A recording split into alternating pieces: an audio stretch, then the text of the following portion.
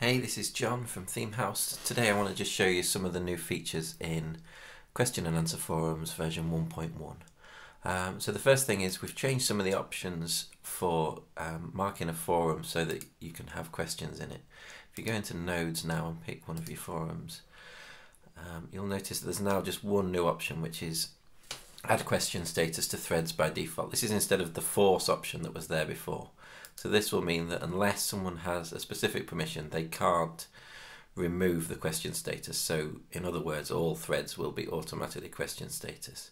However, in order for this to work, they will also have to have one of the new permissions, which is to be able to create a question thread. And if they don't have that permission, then they will actually be able to create normal threads if they have the ability to do that. So I'll tick that box there.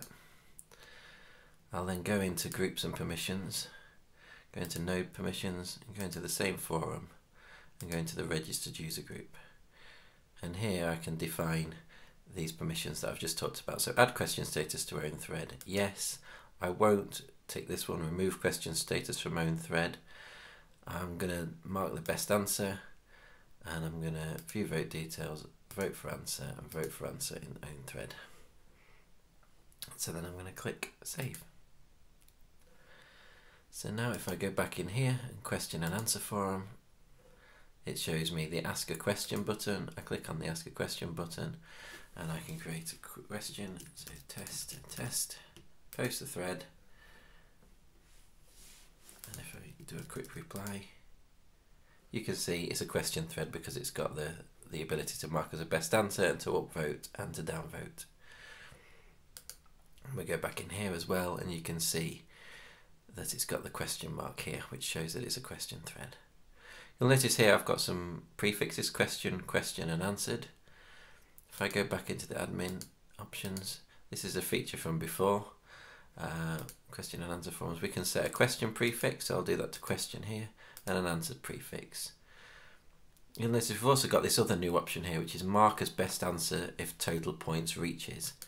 I'm going to put this as 1 for now, to keep it nice and simple for the demo. There's also an answer here, don't change best answer automatically if thread is older than, which relates to the above option there. This means that this will only apply if it's been 28 days or less since the thread's been created, or I can set that to a different value. I'm just going to turn that off for now, and we've got the markers best answer if total points reaches 1 point. So automatically, as soon as an answer is upvoted and it's given 1 point, it will become the best answer automatically. So let's click save and let's see that in action. I'm going to pick this thread here. You'll see I've got some answers, but at the moment this isn't a question thread, even though it's got the question prefix. You'll see some more about that later. So if I click edit thread, I can now tick the question box here because I've got the permission to add the question type to my threads. There we go, it's now a question thread. And if I give this 1 upvote, ta-da, immediately it's the best answer. Now what you'll notice is if I give this one, this post from Thursday, if I upvote this to 1, this doesn't become the best answer because there's already a best answer and it's got the same number of votes. If this was to go up to 2, then this would automatically become the best answer. And you can see that if I set this one as the best answer now, and then remove my vote from here and add it back again, the best answer's changed now to this one here. You also see the thread prefix has now changed to answered. This is a feature from before, but I wanted to show you how we've now improved it slightly with that as well. If I go back in here and remove the checkbox that I checked on the thread,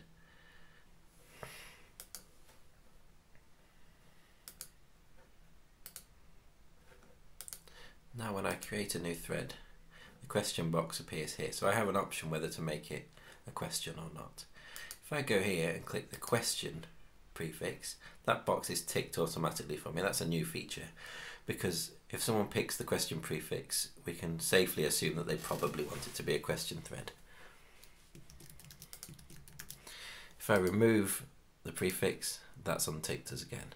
If I tick there, it won't automatically add the prefix here, but if I click post thread, then it will add it as soon as the thread is posted.